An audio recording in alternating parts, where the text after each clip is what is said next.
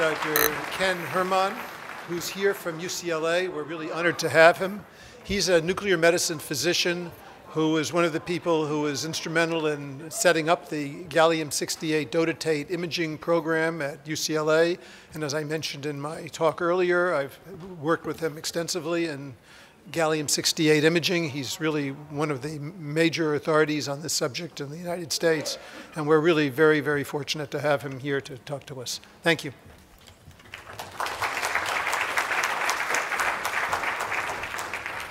So, dear Ed, thank you very much for the kind introduction. And I really have to say that I'm very impressed with this audience. So I just said in the break that I'm used to scientific talks in front of 10, 15, if I'm lucky, 20 people.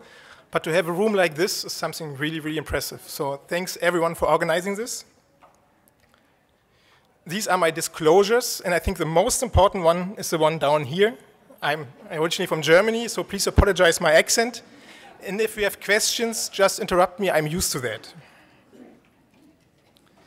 My talk is divided into 5 parts. First of all, I'm going to give a little bit background information again, even so it's partially redundant, about the target and the mechanism of the gallium imaging and the PRRT. In the second part, I think it's a very important question to this audience. Where are we with the gallium scan in the US? A very similar question also applies to PRRT. If I have enough time, I will shortly strive an outlook, and then also shortly present the UCLA NET team, which we try to copycat a little bit the multidisciplinary setup here at Cedars. So there's a rising incidence of neuroendocrine tumors, and the good thing about these neuroendocrine tumors, if they are well differentiated, is that they express the somatostatin receptor 2. And as previously shown by others, this is a very promising target for imaging, but also for therapy. To explain to patients how this works, I always like to refer to the LEGO principle, which some of you might know who have children and grandchildren, is that you have to combine certain parts together. And one of the most important parts is the target in blue, and this, sorry, the target in blue here, and this is a somatostatin 2 receptor, as compared here. Then we need a ligand, which nicely and selectively and binds very well to this target. And then we want to combine this to a radionuclide to either perform imaging or therapy. And in the example of the neuroendocrine tumor, I already showed here, this is a target, the somatostatin 2 receptor. One of these excellent ligands, which is really binding to the somatostatin 2 receptor, is octreottate. And next step is we have to link it. So here is a chelator, the DOTA, and the DOTA allows to link the octreottate with the radionuclide, either gallium-68 for PET imaging or lutetium-177 for therapy. And to explain dotatate, dotatate is actually a combination of the linker and the ligand, together dotatate. And this also now explains why this substance is called 177 lutetium dotatate, because it's a combination for therapy of the radioactivity plus the linker and the ligand. And the same appears to gallium-68 if this is used for imaging. Now, how does it work? Both for the PET scan as well as for the therapy, you get an IV injection. The substance travels through the body, and as previously said, these tumors express very nicely the somatostatin receptors. There are 5 different somatostatin receptors, but the most important one is the somatostatin receptor 2. It's extracellular, so we can really nicely bind to it via the blood. And what happens then is the ligand binds to the receptor, gets incorporated into the cell via early endosomes, and then later on there is a dissociation of the ligand and the receptor, and the radioactivity stays in the cell, in the somatostatin 2 receptor expressing cell, with the consequence that we can either, once it's gallium-68, perform a PET scan, or if it's lutetium-177, we have a therapeutic effect in the somatostatin 2 expressing cell. Here's an example for PET-CT imaging, and I will walk you through. This is a maximum intensity projection. You can see here some physiological uptake in the spleen or in the liver, as well as in the kidneys. But you can nicely see that here are focal dots which are not seen on both sides, which are not symmetrical. And these are actually very small, but somatostatin 2 expressing bone metastases, which are pretty much impossible to be either seen on the octorotate scan, on a CT, or even on MRI. If we perform a therapy and we use lutetium-177, we have the advantage that this is actually a radioactivity or a radionuclide which has a beta and a gamma component. The beta minus is the one which makes a therapy, but the gamma component can be used for imaging. So if we perform a therapy, we can actually, after a few hours or even after up to a few days, perform a SPECT CT scan, and we can see really where we deposited the radioactivity. And here's an example of a patient again, and you can see the physiologic uptake in the spleen as well as in the liver, but you can also nicely see here there are a couple of focal uptakes which do not belong there, and this actually are bone or lung metastases. And also for the liver, if you perform a SPECT CT, you can also see that here the uptake in the liver is not homogeneously. You see focal uptake, and in this case, it's indeed a patient who had liver metastasis, and the liver metastases have a much higher uptake than the surrounding physiologic uptake. So we do not only treat the bone and lung lesions, but we also hit the liver lesions with this PRT treatment. The second part now is, where are we with the gallium dotatate in the US? And what I always said before June, so really until recently, was it's absolutely standard of care in Europe. It's implemented in all the guidelines, and we use it on a daily basis. Whereas in the US, it's not FDA approved, and it's only available in a few centers, but we are working on it to get it FDA approved. Now I want to point out this was before June 1st. Now it's June 25th, and I'm very proud and happy to show the next slide, because since June 1st, this is not true anymore, and gallium dotatate is FDA approved. And I copied here, yeah, it's worth an applause. And I copied here the label from the homepage from AAA, and it says, for localization of somatostatin receptor positive neuroendocrine tumors in adult and pediatric patients. Why is this important? This is important for two things. Number one, which is amazing, it's for adults and kids. So we can use it for adults and kids. The second thing is, there is no label next to it which says only in midgut tumors, only in pancreatic nets, or for example, only in lung nets. No, the label is in somatostatin receptor positive tumors. So we can now perform the scan in as many times as we want to in patients who have a somatostatin 2 receptor positive tumor. I think this is very, very, very amazing. However, one very important question for patients, of course, is how is the reimbursement? And according to AAA, the reimbursement is not in place yet. It's going to be anticipated to the end of 2016. All these dates are only anticipated dates. These are no promises. But, and this is also very important, is we have the possibility to keep our INDs open. There are a couple of INDs in the US, and so we are still able to offer the scan, even though it's not reimbursed yet. So what is the situation about PRT? Well, the therapy is not the new as we think of. It's actually that the first patient was treated already 20 years ago in Switzerland, back then with the yttrium-19 labeled somatostatin 2 receptor agonist. Since then, at least in Europe, yttrium-90 and lutetium-177, dotatate and dotatok are clinically established and are pretty much standard of care. And this is also documented in the recent update of the ESMO guidelines by Kiel Ulberg, where it's really now mentioned as a very appropriate part in the clinical management.